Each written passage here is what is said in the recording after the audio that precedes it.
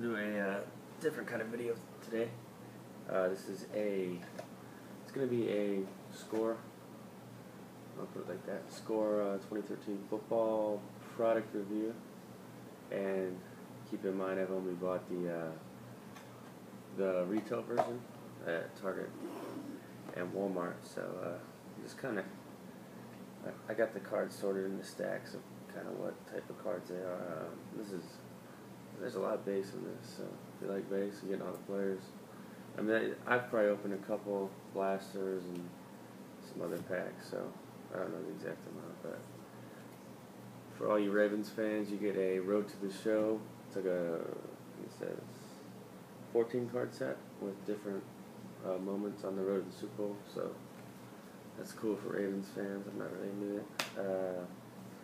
This is also new with Score, and the packs are now $1.99.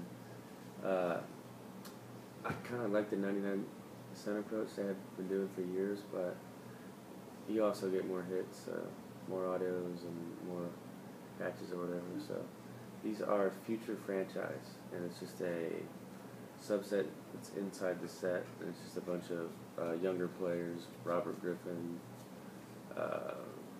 Randall Cobb, Jamal Charles. Just kind of cool. I mean, it's kind of like just more base. And, well, actually I got those mixed up. And some are franchise, like Reggie Wayne. They look about the same. And Ben Roethlisberger. So there's franchise and future franchise. So pretty much base though. I mean, they're just like base. And then there's another. This is kind of like base too. It's called Airmail, and just all the different quarterbacks in the NFL. Just like a part of the set too. So kind of cool. And you get like one Airmail, one future franchise, and one franchise in the retail packs I was opening up. But I think the coolest thing about the product, and I know a lot of people don't care for base, but just that some of the photos are really cool. This is David Wilson doing his flip, and Tom Brady yelling, I guess, and this is kind of cool. This is after the last game of the regular season for the Vikings when Peterson was just short of the record, so they really did a nice job with the photos on this. As for the rookies, they're one thing I don't really care for. I wish they would just take their time and release the product after they have the photos from the NFL rookie premiere. I think that was last weekend, but they do like cropped jerseys on these guys with 0-0. I'm just not a fan of that. I just think it's sloppy. So this is the Hot Rookies subset. These are pretty common. And then you have your rookies, which are modeled after the 1989 score. This will probably be a pretty big hit. I mean, these are cool to me. It's just a picture of them in like the combine or college, or just a photo. It's more up close.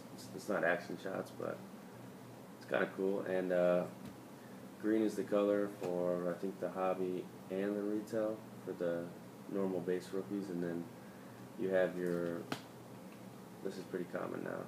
You got your red variation and your blue variation, Target and Walmart. So these are actually, you don't get too many of these, so pretty cool cards. Show you a couple. Devon Austin, and I actually pulled an auto, Dayton Jones from the Packers. He's supposed to be good, but I opened a ton of score last year, and I think I pulled 2 autos, and I already got one this year. So if they're gonna bump the price up on packs, then they got to put more hits in there. And there's one other rookie that was kind of cool. Well, I'm a Saints fan. David Carroll, cool card. This is the Target variation. So overall, cool product. It's nice to have a NFL licensed product out in May. The Hot Rookies, I'm just not a fan of the or they take the college uniform and then paint on the pro uniform and put 0-0. I just think it's sloppy, but that's just me. A lot of people probably like it. That's it for score. A lot of rookies and overall nice product.